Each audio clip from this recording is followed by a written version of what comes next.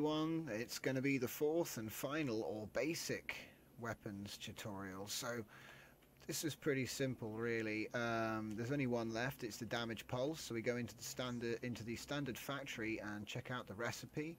This one is a damage pulse computer. It needs 500 Fertikine capsules and 1000 crystal composites. If I just change this over again, so DAM, and we got damage pulse module. Okay, so yep, and view the recipe. 50 Fertikine capsules, 100 crystal composite. So you can see the pattern forming there. If you watch the previous three, there should be a link in the description or a playlist or something to show you the other tutorials in this series.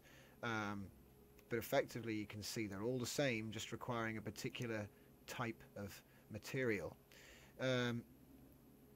So now we know how to make them. What are the IDs for them? Well, the ID for the damage pulse is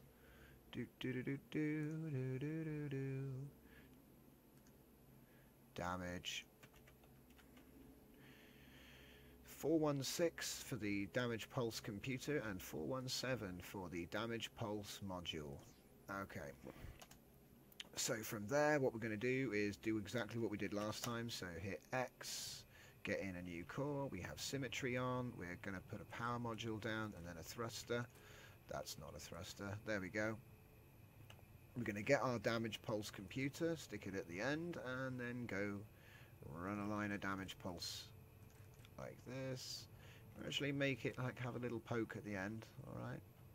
Push R to make that current. And now we're going to go and find a target to harass. So push T and drag the weapon down. And we're going to go right up to it. This is a contact weapon because obviously it has a point of origin and it is radius based, so you'll see. Boom, and we've done some damage. Now as you can see, it's damaged the whole block, and interestingly it seems to have damaged a few layers inside it, which is the best thing about this weapon. It can in fact damage things inside and evenly. So as you can see, total destruction from the damage pulse module. It's one of my favorites. And you might be asking, well, what happens when you combine this one and then scale it up? Well, really all you can combine it with is the, well, you can combine it with any of them, really, any of the four. But for the purposes of this guide, what we're going to do is we're going to put the cannon on there, because it's the most basic one for people to understand. So if I just whack a cannon computer on there, and then get some cannon blocks, all we have to do is match the same number of modules, which is like that. Done. So now it is matched 100%. If you remember from the previous, you'll know that the DPS has not changed. I'm just going to put something there so that we don't have to look at those barrels. Things will become transparent if they're directly in front of the core. So now, now I've got a nice clear view. So let's go over to this one over here and test this out now. So this should fire faster, but with half of the damage now. So let's just test it out.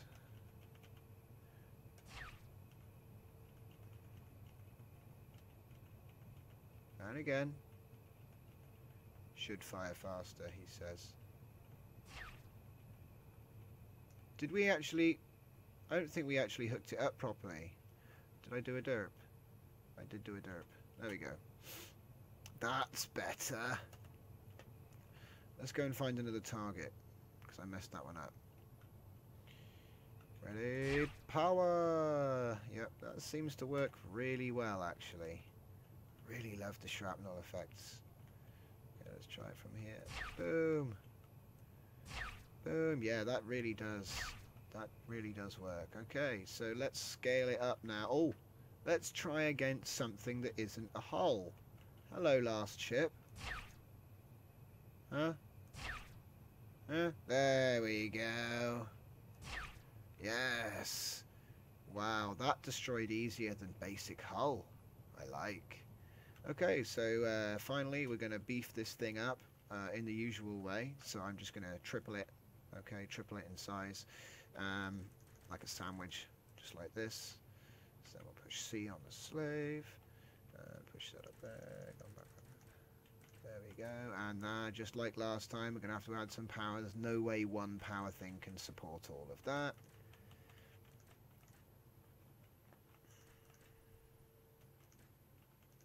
There we go, that'll do for me. Right, so now let's approach this thing from the back. Oh, we're getting a bit sluggish now with our one thruster, but that's okay, it's still manageable. Okay, so let's take a look at the external view and head in. So here we go. Boom. Oh.